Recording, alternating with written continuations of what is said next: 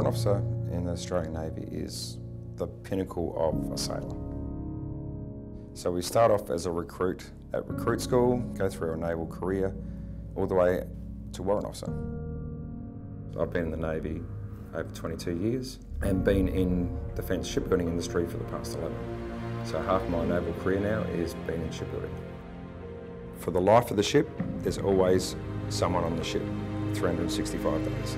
So for 30 years that ship operates, you've always got a sailor on there. Coming into the shipyard, we can bring that experience of being a mariner into the design and the building of the ships. The Navy has agreed to support continuous shipbuilding and have seen the importance of sailors in the project over the past 10 years. I joined this project in 2006, where I came from HMAS Parramatta, and I was the control systems petty officer, and got promoted into the position here. After that, I was in the design team, working with Navantia and the Spanish Navy.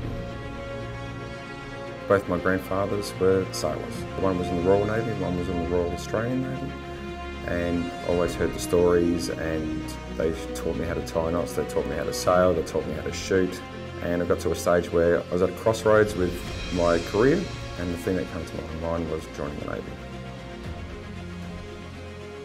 In the future, I foresee naval apprentices supporting continuous shipbuilding.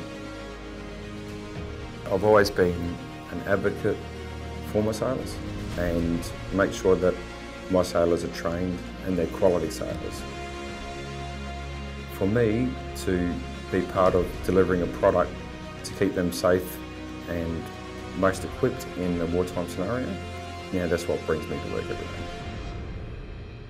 My name is Wayde Bilsborow and I am Warrant Officer for the Australian Air Warfare Destroyer Program at Osborne in South Australia.